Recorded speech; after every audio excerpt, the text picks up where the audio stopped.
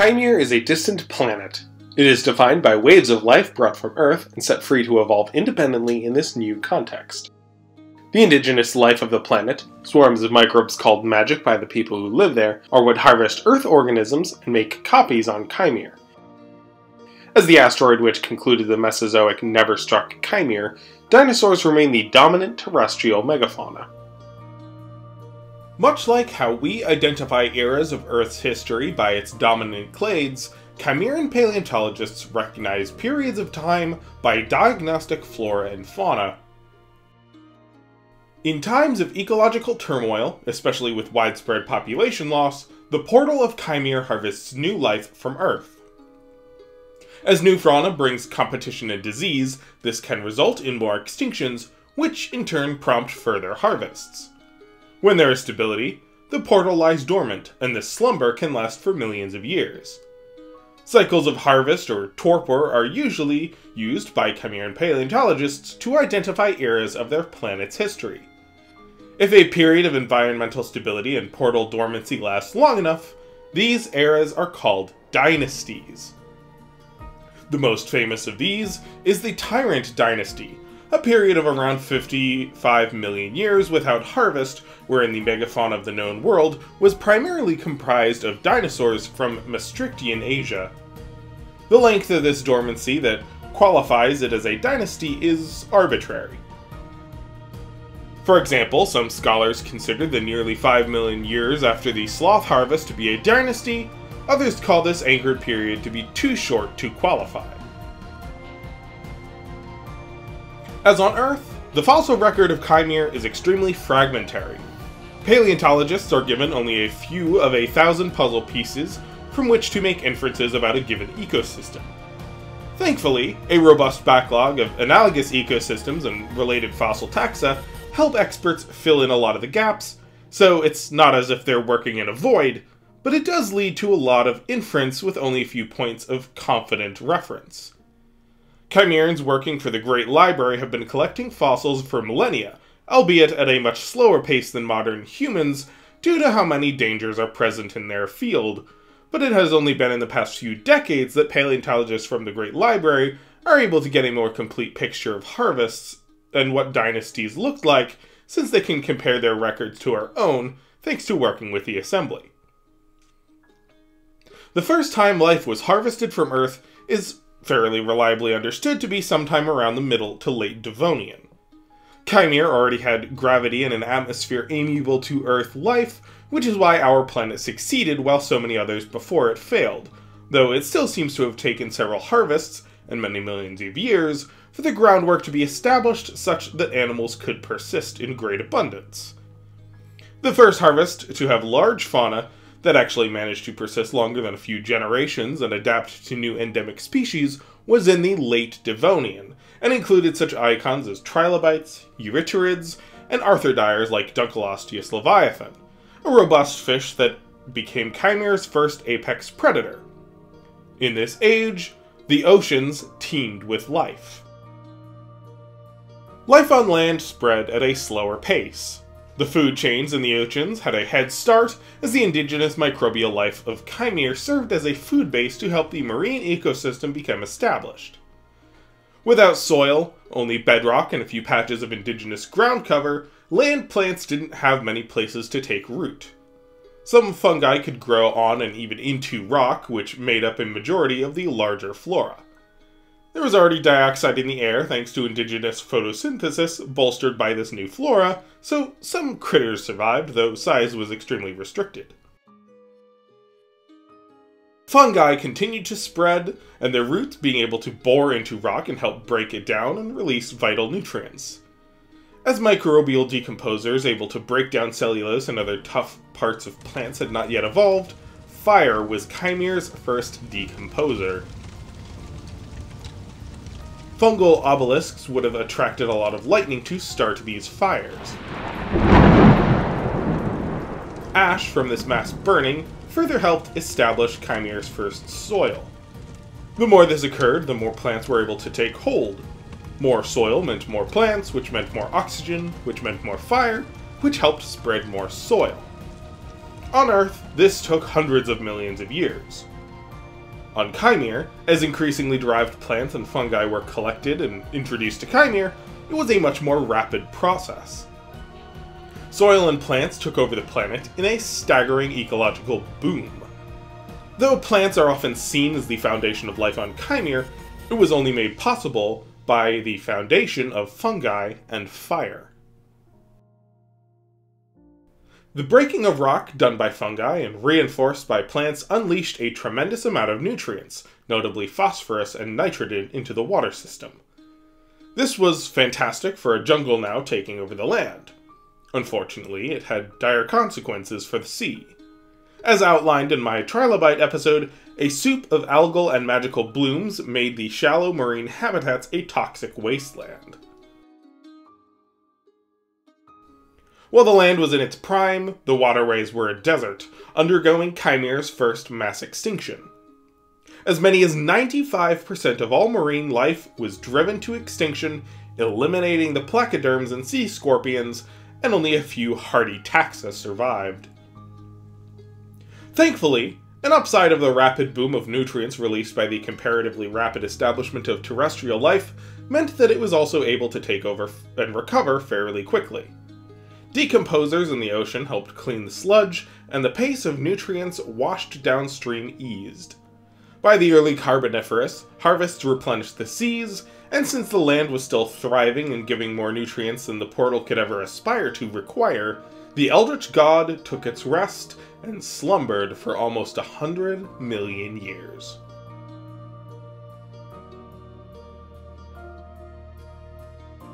The climate during this era was warm and wet.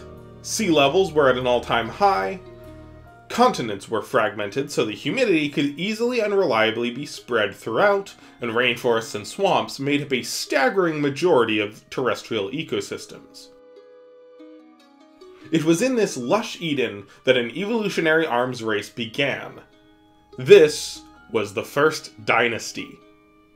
While the first amphibians, reptiles, and stem mammals evolved on Earth, completely independent clades were evolving on Kaimere.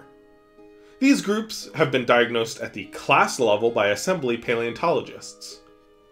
While this distinction can be useful for explaining relationships, it can also be quite misleading. A pigeon, for example, technically belongs to class Aves Reptilia and Sarcopterygii. You and I are in the same family as apes, but according to current consensus, we are ancestrally in Proconsulidae, our Eocene ancestors would be in the family Eosimiidae, and our early Cretaceous ancestors would be in the family Gynghiotheriidae, and so on. You can never leave your ancestral clade. While there are as many as 6 classes of animal that evolved during the First Dynasty, it is important to remember that while this distinction helps articulate the independence of life that evolved during this time, clade levels aren't real in the strictest sense. They are not definable. It's helpful to understand modern relationships, but they quickly become more confusing than clarifying in the context of the fossil record. For this reason, in my episodes, I generally refer to them as clade, rather than giving them Linnaean taxonomic rankings like family or order. Chimeran megaraptorans, for example, are in the family Megaraptoridae, but also in 2 modern families, either Steraconychidae or Epeiravenatoroidae. The assembly uses Linnaean taxonomy as it was the convention in the 18th and 19th centuries when they were classifying Chimeran flora and fauna, and while it has fallen out of favor for the reasons I mentioned above, old habits die hard, and it is still the standard use for the organization. Also worth noting that their modern or recently extinct descendants may be distinct enough to warrant such a designation, yet their First Dynasty representatives were obviously a lot closer in relationship with common ancestors as recent as the first harvest itself, so they may not seem to deserve this class-level distinction for the First Dynasty, and that's, again, part of the problem with Linnaean tiers in paleontology. The assembly refers to the 6 major clades that evolved during the First Dynasty as classes, so that's what I'll be defaulting to, despite my reservations for such rankings. Though there was a great deal of more familiar fauna and flora during the dynasty, for the sake of showing more new, I will be focusing for the remainder of this episode on the 6 endemic classes. The first we will be discussing are the Dinathii. This clade is presumed to be descendant of stegocephalians like colosteids. They are diagnosed by a detachable pharyngeal jaw. Though some predatory lineages exist, and indeed that was the ancestral condition of the clade, their most famous members were Kaimere's first mega-herbivores. The primary jaws were robust and used for manipulating and breaking apart giant fungal obelisks, trees or club moss and seed fern, and ancient relatives of conifers. The secondary jaws are what actually tore off and swallowed pieces of food. This system has no analog on Earth, but it was extremely successful in this group of the first large herbivores of Kaimere. Though the fossil record this far back in Kaimere's prehistory is especially fragmentary, there have been enough fossils to suggest large Dinathians may have reached 5 to 6 tons. Kaimere has many giants today, but this first era seems to be one of the few species of population abundance, not overall size, so these giant Dinathians definitely stood apart from the crowd. Another class that included large herbivores at this time was Ambuloichthya.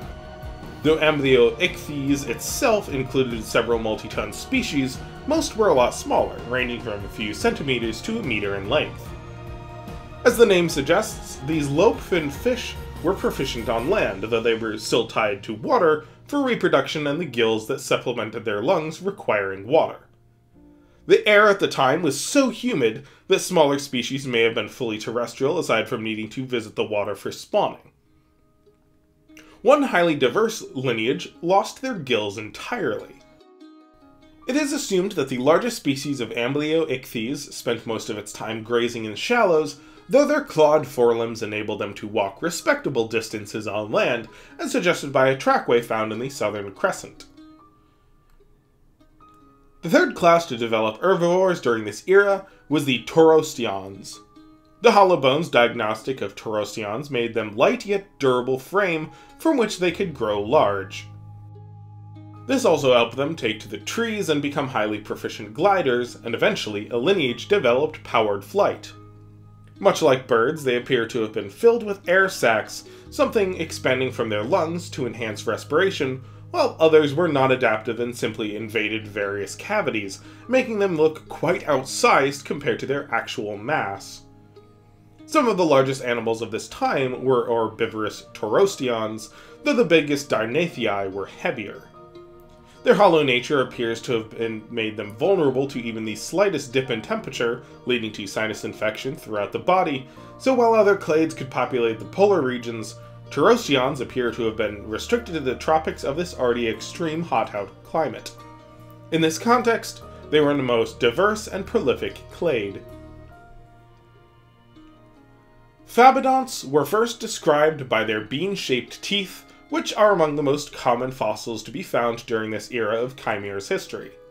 However, seeing living Phabodonts and many of their ancestors, especially later in the First Dynasty, it can seem ridiculous that teeth are their diagnostic feature. Very quickly, this lineage evolved a highly specialized cranium, with a cornified beak and formidable collection of teeth that filled several batteries of each jaw along the palate, with corresponding rough tongues to help rapidly process the toughest of vegetation.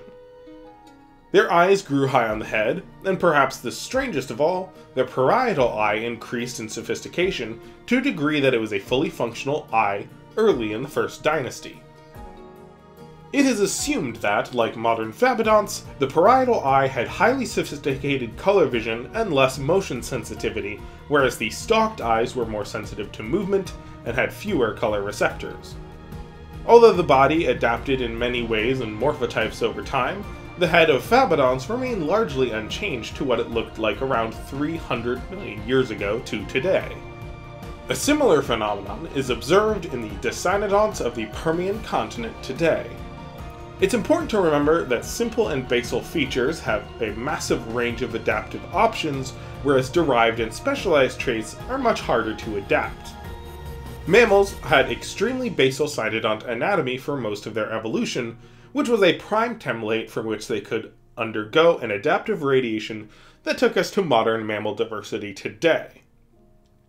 If we had already lost teeth and grew a beak like Dicynodonts, we almost certainly would not have seen mammals diversify to modern degrees. Such was the case for Fabodonts, which later in the dynasty evolved arboreal, legless, aquatic, bipedal, and even flying clades, yet the head remained fairly locked in morphology. The large and abundant herbivore caste naturally supported a wide range of predators. Terrestrials, ambuloichthyans, and dinathians each produced large predators, but the top predators throughout most swamps were the semi-aquatic Carbosuchians, so named for being discovered in coal deposits. These predators looked very much like lizards or crocodiles with fluked tails. Basal Carbosuchians had wide heads, yet their more devolved members sported long snouts packed with gripping teeth. A low-demand ambush hunting strategy worked very well for them in a world of swamps. Some smaller taxa were arboreal, being a bit more active in chasing down prey in the trees, and these took over the tropics. Yet another predator dominated this realm to the south. The heterotherms trace their ancestry to the First Dynasty. Though their more famous descendants, the Morkudlot, are blind and hunt by sound, these early representatives were visual hunters. Their metabolism enabling them to rapidly switch between inefficient stasis and rapid endothermy was especially successful in the cooler regions of the southern hemisphere, but the warmth of the tropics, it was a negligible benefit. It did help them become volant, flying after insects and gliding and eventually flying terrestrials, and was excellent at night or in open territory, where they really came into their own. Hunting by echolocation and sound with vision as a supplement guided the evolution of the arboreal clade and eventually set the stage for their Morkudlot descendants. The non-Newtonian slime that was the primary defense was easy to maintain in this humid and nutrient-rich world. As time went on, many of these clades adapted. Continents moving together not only enabled interchange, and the swamps truly came into their own, and these 6 clades were thrown together to make an extremely competitive global ecosystem. There were still high sea levels and enough gaps in the continents to enable extreme humidity. There were extinctions due to increased competition, but it drove body plan and niche complexity to a degree we did not see in Earth's Carboniferous. In this more competitive world, the lightweight terrestrials came out on top with the most abundant herbivores. They could grow larger on less food, and their volant members were extremely widespread.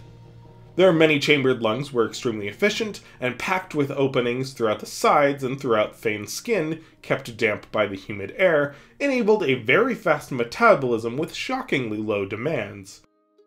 Dinathians were in second place, with a lineage of giants being the most common. The enormous ambuloichthyans were restricted to a few pockets. The ambuloichthyans that abandoned gills and took to the trees, and these had many limbs that evolved from all 6 fins, proved quite successful over the more basal body plan now restricted to the swamps and waterways.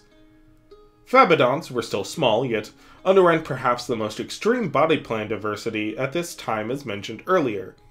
Their aquatic lineages were extremely successful, spreading throughout the world and becoming proficient filter feeders and fish specialists. A clade of predators that specialized in terrestrials and exploiting the weakness of thin skin, especially on the sides connecting to their secondary lungs, were from their same lineage. These terrestrials were Kaimere's first dragons. With short, broad wings necessary for life in dense forests and swamps, they've developed robust venom glands that would project onto their herbivorous cousins. This venom easily seeped into the thin skin of their prey, which was especially effective on the pocked sides and secondary lungs. In response, a few developed various resistances, either by sticking near water or evolving plates to seal the openings when under stress. A very weird skull of a terrestrial dragon, Dracocetus, was recently offered up for study by the Great Library. Though long vaulted as a filter-feeding aquatic dragon, comparison to a partial skull excavated by assembly researchers in northern Nicar has led to the conclusion that they were actually volant. In the era of Kaimere today, up in the higher troposphere and lower stratosphere, aeroplankton of indigenous Chimeran magic has made an ecosystem unlike any we have on Earth today. A similar collection of floating magic is also found in Kaishel's forest and several cave ecosystems. It has long been theorized that this ecosystem was more robust in Chimere's history, perhaps throughout the era of most terrestrial habitats, and insect and tetrapod overhunting may have led to their demise. A flying filter feeder, weighing upwards of a few hundred pounds, certainly supports the idea that back during the First Dynasty these aerial ecosystems were much more abundant and widespread, perhaps aided by humidity in the air, though overhunting by insects and tetrapods, like the whale dragon Dracocetus, may well have been their undoing. Unfortunately, the shifting continents that built up this ecological golden age would contribute to its undoing. Around 265 million years ago, the rotation of the continents and moving closer together gradually cut off various wind and water currents, making for a generally isolated interior. As things became increasingly arid, the once dominant terrestrials, which relied heavily on humid, warm air found throughout the once endless swamped homes, found themselves increasingly restricted. Despite their success, they were among the first to experience major extinctions. While it was still considered the First Dynasty, it seems the portal's territory was within one of the more arid ranges, and initiated a harvest which brought new fauna from Earth, at a time which was a very arid Permian. The new therapsids and reptiles were unable to make a dent in the fiercely competitive jungles and swamps, yet found little competition in the open and dry habitats, at least near the portal. Phabodonts, heterotherms, and dinathians each had dry terrain representatives evolving at the same time, so Permian fauna did encounter competition as they spread. This process only worsened for native fauna as time went on, with a combination of climate change reducing habitat and now plenty of derived and formidable new fauna in open territory. Giant ambulo-ichthyans went endangered and possibly extinct, as did most terrestrials, including the many large herbivores and dragons, and with their demise, the carbosuchians also disappeared. Phabodonts, heterotherms, and dinathians actually did quite well in these arid years, especially thriving in the supercontinent that now includes Kaishel, Picardia, and Arvel, thanks to being terrestrial isolated by the time of the Permian fauna spread and subsequent competition. Dinathians and heterotherms both followed Phabodonts into the water, exploring piscivore, herbivore, and even macropredatory niches. Just when it seemed like things might be coming to an ecological understanding, that a new cast of Permian and indigenous fauna might find some stability, calamity came in the form of an extraterrestrial threat: an asteroid.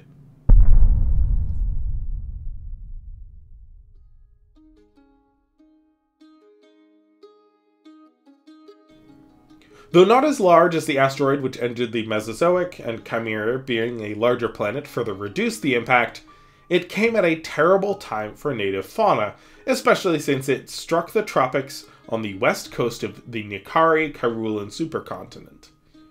Being kicked while they were down proved a disaster, and ended the First Dynasty.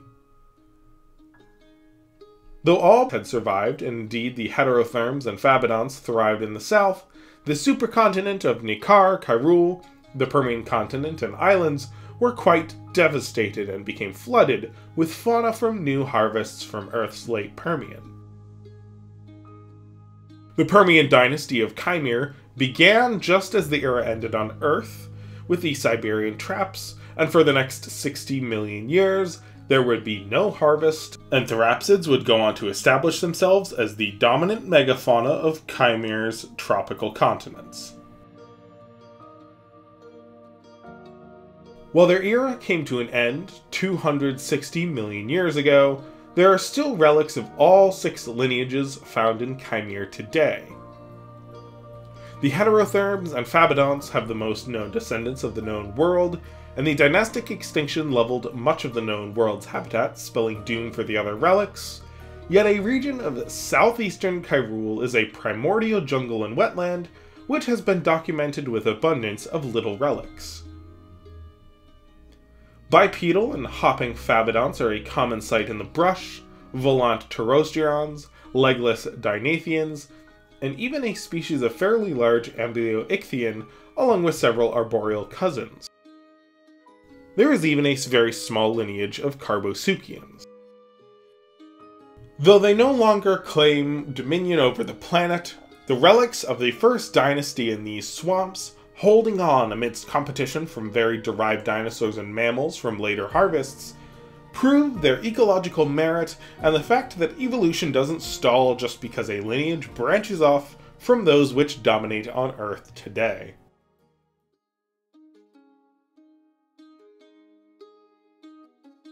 Thank you so much to David for sponsoring this episode. Especially after the monumental undertaking that was the Ballad of Kahai last week, this was difficult to assemble, but I'm very thankful for the opportunity, and it has helped me set the stage for Clades an episode planned for down the road.